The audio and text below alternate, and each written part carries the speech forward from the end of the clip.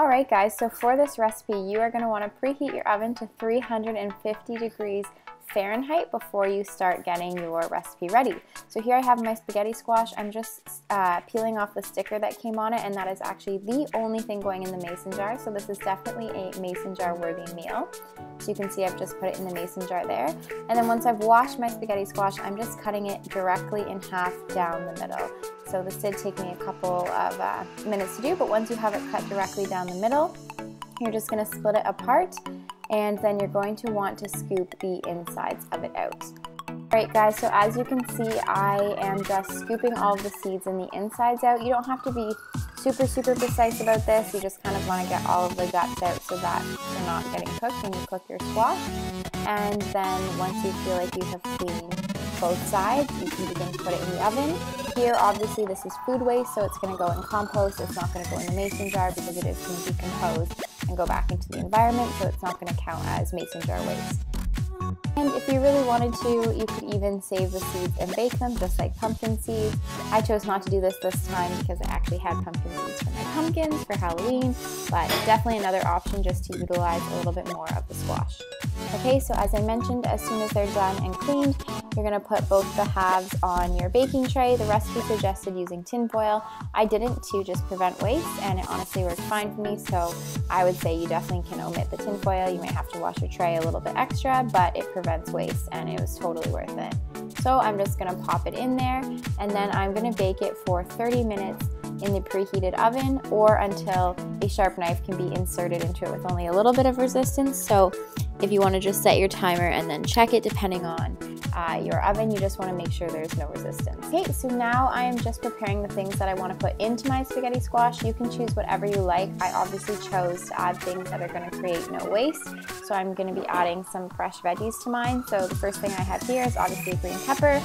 I purchased it and then washed it, and now I'm just cutting it up, cutting the insides out. And again, any of the seeds or anything that you're cutting out of the pepper and not using are food waste going in the compost, so they're not going to go in the mason jar. So I'm just slicing up my pepper, then I'm going to chop it up a little finer, and then I'm going to get ready to pan fry that after I've prepped my other ingredients.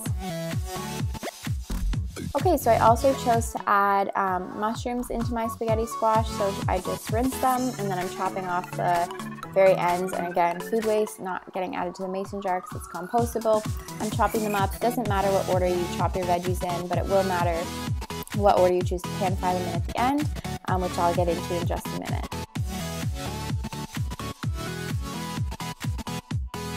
Here I am chopping up some onion just to give it a little bit more flavor. And again, peeled the onion, had already had this one peeled, stored it in a reusable container in my fridge. The peel went in the compost, no further waste here in the mason jar.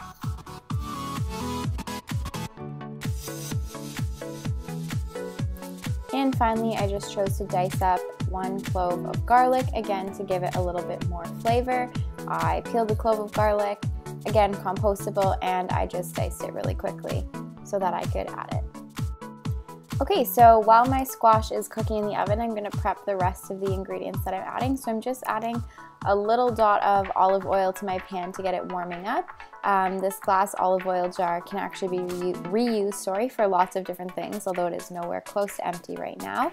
Once the oil has heated up, you're going to want to add the vegetables that take a little bit longer to soften first. So the first veggie that I'm adding is my green pepper, my onion, and my garlic all together, just because they kind of tend to soften at the same rate.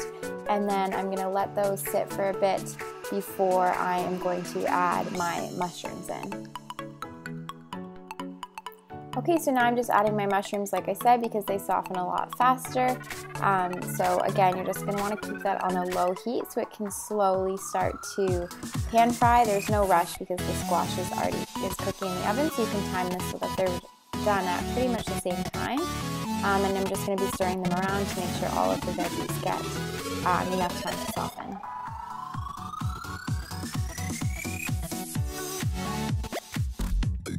Okay, so now that the squash has come out of the oven, I had just cut into it to make sure that it was soft enough, and now you can see I'm scraping it and it's coming out like spaghetti or like noodles. So you're just going to scrape it, and you can actually scrape it all the way down until you have just a very thin sort of squash skin, which I was really surprised about. You can get pretty much down to the very, very last bit of it, so just make sure you're getting all of your squash out when it comes out of the oven. I'm just scraping it here into this big reusable container. This is how I stored it in my fridge, and then when I took it on campus for lunch, I just transported half of it to a smaller container and added whatever sauce of my choice that day, whether that was like pesto, pasta sauce, etc.